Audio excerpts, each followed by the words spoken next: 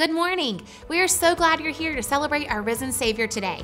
We have lots of exciting things happening here at FBS in the coming weeks. Let's take a few moments to look ahead together. VBS, Vacation Bible School, will take place on campus from June 2nd to June 6th from 9 a.m. to 12 p.m. this year. We're so excited to open our doors to our FBS kids as well as children from all over the community to learn more about the Word during this week.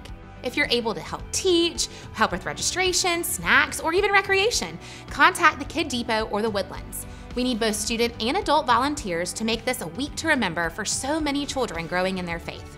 Thank you for being willing to serve our church families and our community.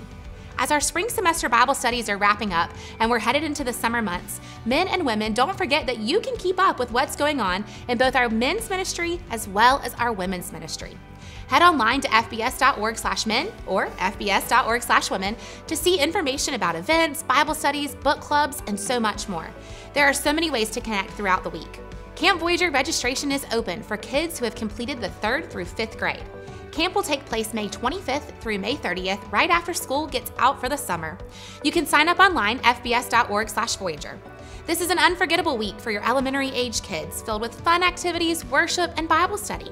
Join us as we begin praying now for hearts and lives to be impacted during that week. Our church has launched a new foster and adoption ministry. Check out our website, fbs.org/adoption, or our Foster and Adoption Facebook to learn more about it.